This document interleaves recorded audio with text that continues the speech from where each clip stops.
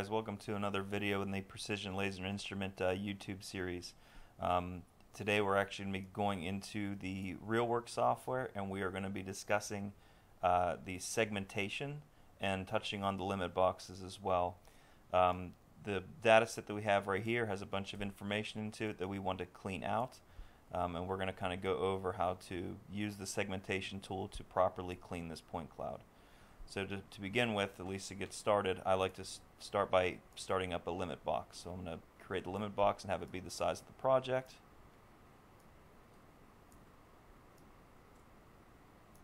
Something like that. And then what I'm going to do is I'm going to drag this thing down to where I get rid of the ceiling, as well as any overhead features I may want to keep, like overhead piping and whatnot. So you can see I got rid of all of that, and we're down to just looking into the bare room.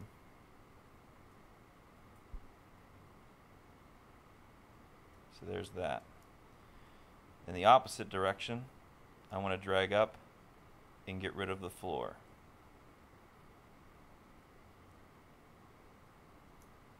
So there's our floor removed and our ceiling removed, leaving us with rock piles, equipment, any sort of ghosting for people being in the point cloud, as we can see down here.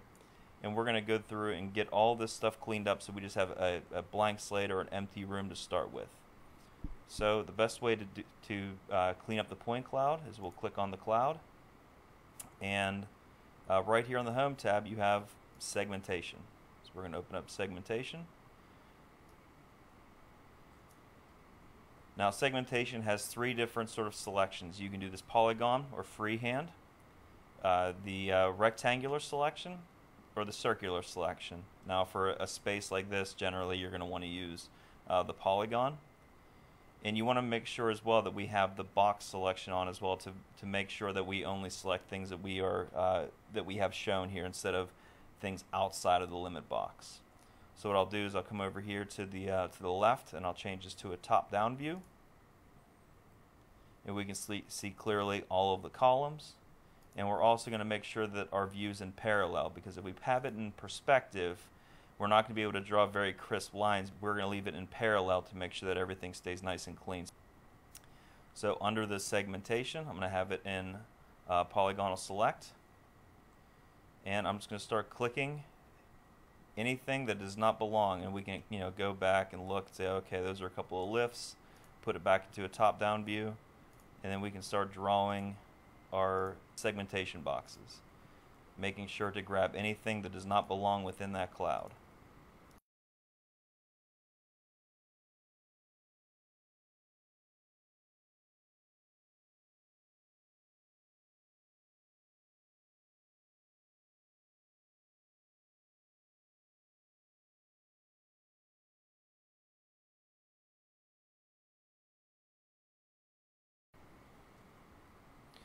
Now we can see here we do want to avoid adding columns into our segmentation, so I'm going to work around those.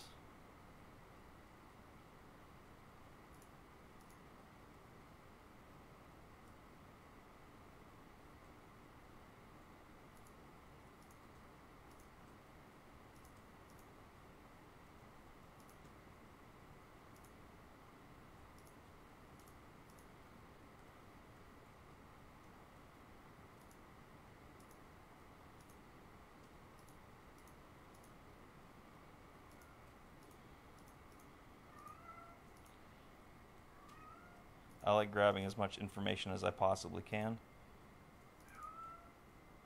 And when you're done, just click on the out.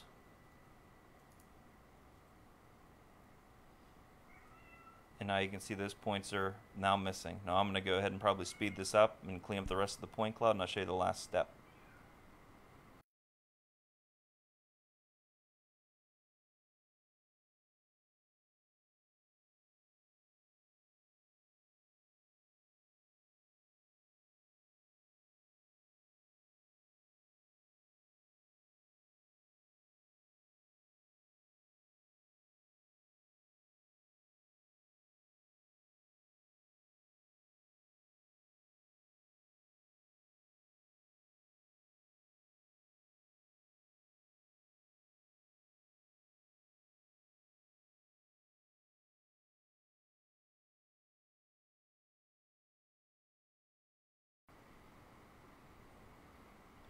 Another little tip that you can actually do is while you're clicking, if you have an area that you can quickly go through, if you hold down the shift key, it'll allow you to just paint the area instead of having to click in between each node.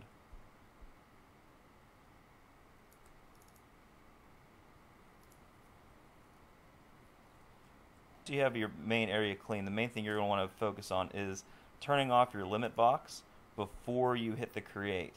So I turn my limit box off, I'll then hit the create button, and now you can see all the trash is now on its own region. And actually I messed up right here, and one of the columns went into the trash region, but I'll show you how to put that back, and then we can close.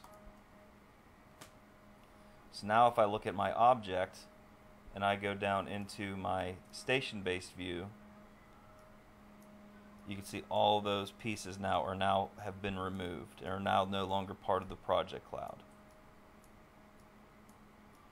So if you do make a mistake, so here's my object 4, which I can call this my cleaned up, or my cleaned cloud. I'll now go back into my merge command, or go back in my merge cloud, and we see we have this one column that I mistakenly removed. So what I can do now is I can go back in my examiner view, find that column under the home tab. I can go back under segmentation.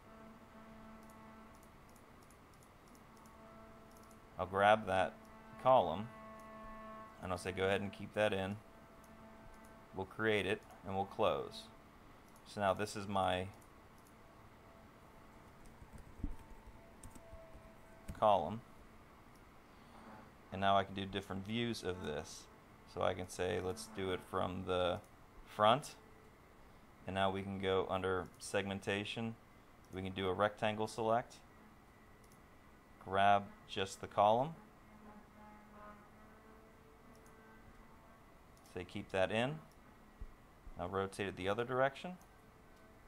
So we'll say from the left. Do the same thing, keep that in. Create and close. So that leaves us now with our column.